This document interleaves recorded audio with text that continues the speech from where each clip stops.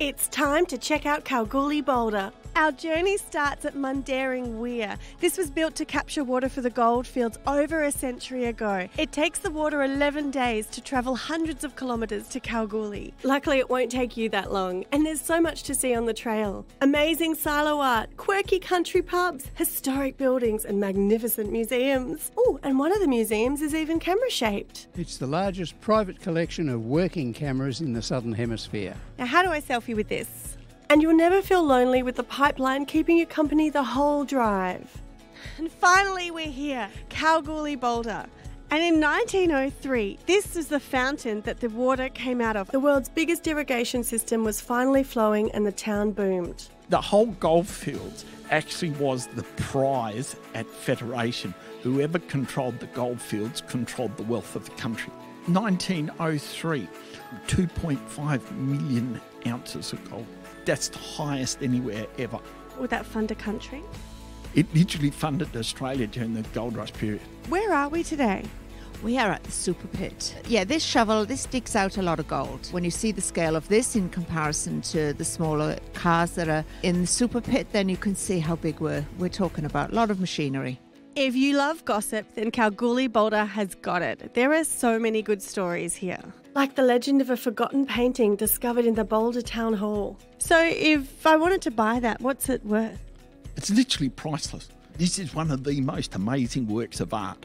Philip Gocher, one of the world's greatest scenic set designers, and it turns out there's 2 curtains left. And this thing is valued the same as the Mona Lisa in that it's literally priceless. I love that Boulder was just like, what, this old thing? And then someone from Sydney comes over and goes, oh my goodness, priceless work. And as you head out into the streets, you'll find art in every direction, with fantastic murals all over town and the amazing Goldfields Art Centre, which showcases a wide variety of arts events and exhibitions all throughout the year. So Dels, what's happening on the walls and on the podiums in here? So the current exhibition we have on at the moment is the City Kalgoorlie-Boulder Art Prize. Our top prize is 20 grand. Dels, did you know that I'm an artist now and I am entering? This is very exciting. Out here, the Goldfields is rich in Aboriginal culture, history and art. That's what art is, it's about telling stories and opening up the visions of people. We call it the dreaming. You get the visions and then you put it onto canvas and you pass that information on. We put our stories on the back of the canvas to tell the key and the legend, which is basically just for people to learn about our culture and the actual picture itself. We tell the Dreamtime stories, so the Guppy Bulka, we call it, Guppy Bulka, which is big water. The water holes were created by the rainbow serpent back in the Dreamtime. That's why Aboriginal people don't get lost. The songs and the dances tell the story of to where, what location everything was. The songs are like Google Maps. Yeah, that's exactly right. And we're eating as we're walking. It's a very big garden. It's a huge garden. And if you know what you're looking for, so here we got the salt bush. So this is what you can eat. Just grab some off. Yeah, grab it off. You can cook this as well. So if you roasted it in the oven, taste it. See what it's like. Oh, it's salty. That's why it's called a salt bush. So there's heaps to do in Kalgoorlie-Boulder, but it's definitely worth getting off the beaten track.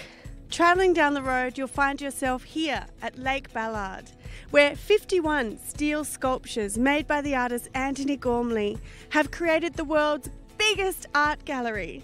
All of these sculptures are based on real people from the local area. Are you single? And at night, this becomes an incredible stargazing location. So come for the sculptures and stay for the stars. And heading north about 100 kilometres, you'll find yourself in one of Australia's most well-preserved ghost towns. Welcome to Gwalia. From gold mine to ghost town, this place went from over 1,000 to 40 people overnight. And today visitors can freely explore and experience what life was like during the early days of the gold rush. While you're in Gwalia, make sure you visit the museum precinct and the historic Hoover House. This beautiful homestead was designed by the first mining manager, Herbert Hoover, who went on to become the President of the United States. You can even stay here and tell everyone you slept in the President's bed. And use the President's can.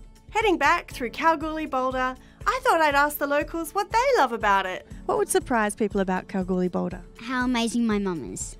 What do you think the gold in Kalgoorlie is? Friendships. The people that you meet in Kalgoorlie they become friends for life. We've got so much sport, we've got so much art, we've got so many crafts. Like, if you've got a special interest, if you start it, people will support it. What do you think's the bit gold about Kalgoorlie? I think the diversity, yeah. My favourite thing, it's kind of like a fun fact, is once upon a time the streets of Kalgoorlie were actually paved with gold. Actually. If you could give Kalgoorlie Boulder a tagline, what would it be? Home of the Golgula, the silky pear which Kalgoorlie is named after. Thanks for having me, Kalgoorlie Boulder. You're worth your weight in gold.